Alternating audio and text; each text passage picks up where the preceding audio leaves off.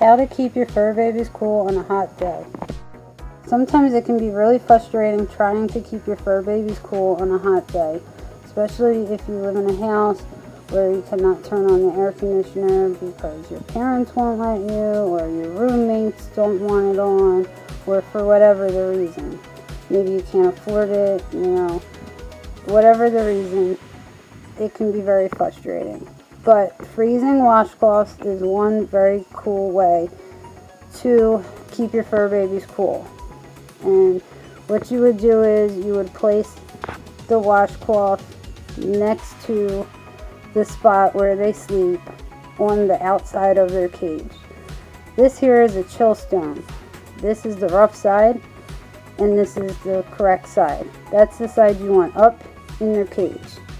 Place the chill stone in your hamster's cage where they sleep. Lucy here tends to sleep right underneath where I place her food dish. So I'm going to move everything out of the way so that I will be able to gently slide the chill stone into her habitat without disturbing the rest of her habitat too much. It's best to do this on cleaning day. However, today is a day where I can't do it on cleaning day because her cage was just cleaned. So I have to try and move stuff without disturbing it too much and gently place it in. Once the washcloth has frozen, I will place it on the outside of Lucy's habitat, right by where I am placing the chill stone now. You can get these chill stones at almost any pet store. They're available at PetSmart. They're also available at Chewy.com. It is very, very good to have these, especially if you can afford a few of them. They're about $10 a piece, so they can get expensive.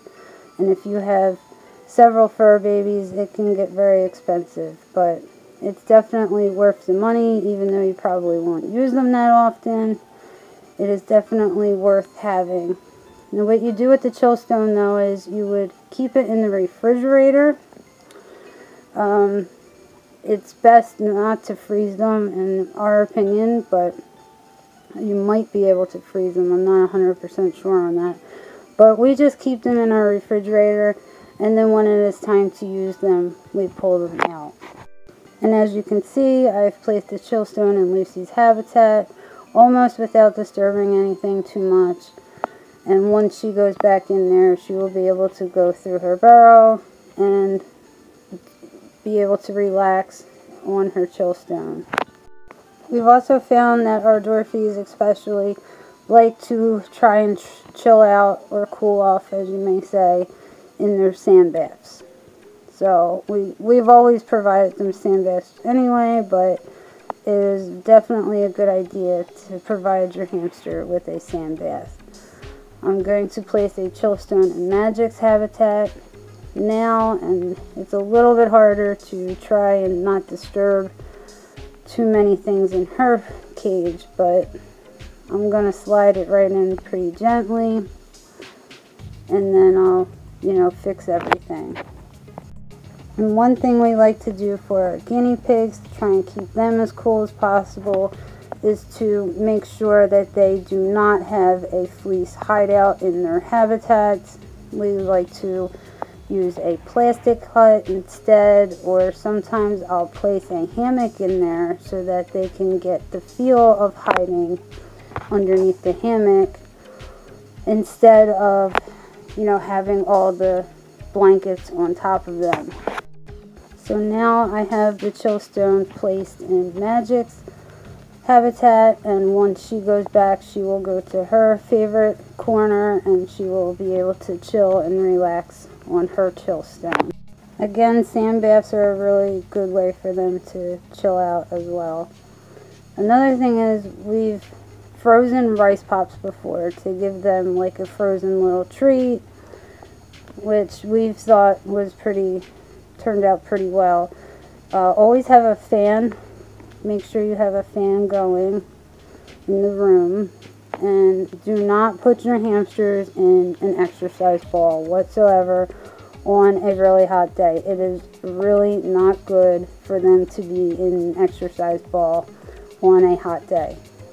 Now, Magic here is in the playpen, just chilling with a simple blanket, you know, running around exploring, so that way she can get some exercise while also not exerting herself too much and staying cool and chill. Plus, she's not going to be in here for more than about 5 minutes on this occasion because it is so hot.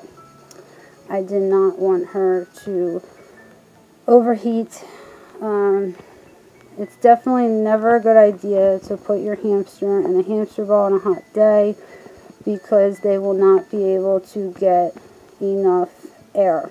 And if they exert themselves, it's just, you know, is not good, obviously. Our Syrian hamster Pippi never uses an exercise ball. But our Dorfies absolutely love their exercise balls. Some people say exercise balls in general are just not a good idea, but we do put our Dorfies in an exercise ball. However, we do offer them lots and lots of playpen time, and we definitely prefer the playpen versus the ball. And when our Dorfies do go in their balls, we always make sure that they do not spend an excessive amount of time in their balls. Some people would let their hamster run around all day long in their balls, but that's never a good idea. When they are in their balls, they do not have access to water, and sometimes they may bring food along with them in their cheek pouches. However, you know, they do not have access to water, so it is just not a good idea. I mean, think about if you yourself were running around and, you know, were without a water bottle. It would be no different. You know, you'd be getting dehydrated, and the hamsters can have the same issue. So, hamster balls are never a good idea on a hot day. And it's never a good idea for them to be in them too long to begin with. For our fur babies, we like to make sure that their room is temperature between 68 and 72 degrees. We are absolutely thrilled whenever it is about 70 degrees in the room because then it is not too hot and it's not too cold. Definitely a good idea to make sure you have a thermometer in the room so that way you can maintain the temperature and you'll know if it is getting too hot or getting too cold. So again, using frozen washcloths to place on the outside of your fur baby's habitat is one way to help keep them cool on a hot day. Always make sure that you have the fans running, and you can offer them a frozen treat. We like to use rice pops. You can also offer them a fresh carrot or something of the sort that maybe you freeze. Remember to turn your air conditioner on if it is available, and make sure that you provide your fur babies with a chill stone if you can do so. It is extremely important to make sure that you have plenty of air ventilation going through your fur babies' habitats, and this is one reason why on occasion, depending on their hamster, we will sometimes crack a part of their tank's top. Although this is not really something that we recommend doing because it can provide your hamster with a way to escape. However, our hamsters are not able to really climb out of their tanks because they're in aquariums, so on occasion we do crack their toppers.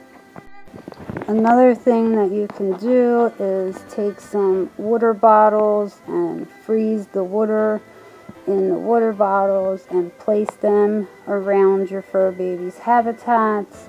This may be easier if you only have a few fur babies, but if you have many like we do, it may be a bit more challenging. However, it will help keep them cool. And always remember to provide them with plenty of fresh water to drink. If you have rats, feeding them frozen fruits or vegetables is one good way to keep them a little cooler and to give them a nice chill and relaxing special treat. Also remember to look for signs that your fur baby may be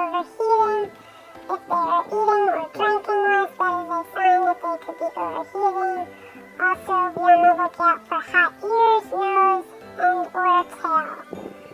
We hope this helps, and we hope that you will like, share, comment, and